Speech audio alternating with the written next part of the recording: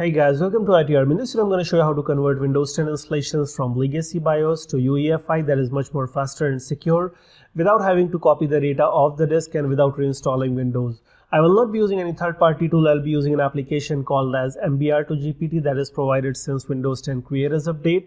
So the entire process will be a two-step process. The first process will be using that tool MBR to GPT to convert your disk from MBR partitioning style to GPT, and it will also shrink your partition to create 100 MB partition for EFI system. And second step would be going to your firmware settings and change the boot mode options from legacy BIOS to UEFI. So let's get started. Okay, so on this PC, Windows 10 is installed in legacy BIOS mode. You can see it from the settings when I click on Start and go to System Information. And from here you can see that BIOS mode is set to legacy, and legacy mode installation can only happen in Windows 10 when the drive is in MBR mode. So you can see from the disk drive, when I right click Start, Disk Management. And from here you can see that the partition on which I have Windows 10 installed, when I go to properties of that disk 0, on the volume tab you can see the partition style is master boot record. So the very first step is that we'll be using an application MBR to GPT to convert this disk to GPT. It will be shrinking the C partition to create a 100 MB partition for EFI file system, and then we'll be changing the firmware settings. So let's start with the command prompt. Let's open it up in administrator mode, and over here now I will be running the command MBR and just hit tab key. It will automatically complete it.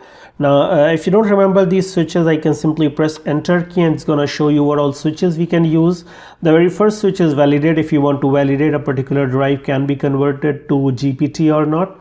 Maybe if it is already in GPT, it will give an error. Other option is you can use the convert option. So I'm going to use this convert option to convert this disk 0 to GPT. So all I need to do is type MBR GPT / convert. Now there is also option for disk. If you have some additional drive there where the Windows is installed, you can optionally specify /disk 0 or 1, whatever disk it is. So if I don't specify the disk, it will use the current existing system disk. So if I say MBR to GPT / convert and I press enter key, it's giving me error that MBR GPT can only run in Windows PE environment. That is, if you reboot your Windows to Windows PE or pre-installation environment, or you run with normal Windows installation DVD, and then you go to command prompt and you execute this command, then it will work.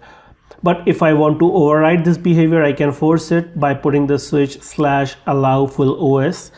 So I'm gonna press up arrow key to get back the same command, and I will type on /allow full OS. This is not case sensitive, so you can type in uppercase or lowercase, no problem. And now when I press enter key, now I can see it's converting your disk. It's gonna shrink this partition. Yeah, you can see it created the 100 MB partition, and this drive is now converted to GPT.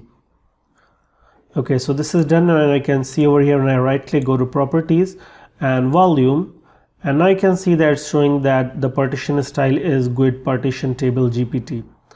So this was the first step done successfully. Second step is restarting and going on to the firmware settings and change the boot mode from legacy to UEFI. So just right click, start, shut down or sign out, and I want to restart. Now keep on pressing F12. For you it may be different key to go to the BIOS setup or quick boot menu. So when it's starting, I keep on pressing F12 until I get the boot menu.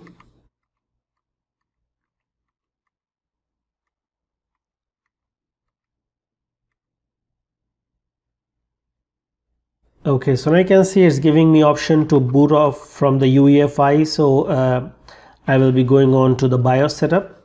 Now BIOS for different machines, it might look different, but you need to figure it out where you have these boot settings. So you're gonna find boot sequence. Over here we have boot list options. So you can see by default it is set up to legacy. I want to change it to UEFI, and now you can see it's showing that 100 MB UEFI partition where it can boot from. So that's all the changes I want to do. I just click on apply and exit, and now it will be booting off from the UEFI partition.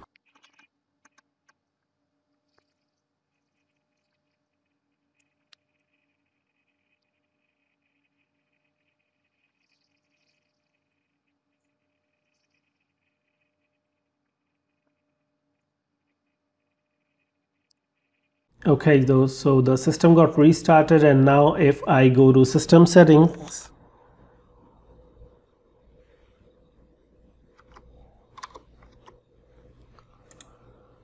system information, and now you can verify that the BIOS mode is set to UEFI. So that was all about how to convert your Windows 10 installation from legacy BIOS to UEFI. Now in case if you are having Windows 7 installed and you want to upgrade to Windows 10 in UEFI mode, the best option would be that you perform the in-place upgrade of Windows 7 to Windows 10. Should be create as update Windows 10, and then you can use the same method for converting your legacy mode BIOS to UEFI. So hope you found this video useful. If you have any questions or comments, please post in the comment section below, and don't forget to subscribe. See you in the next video.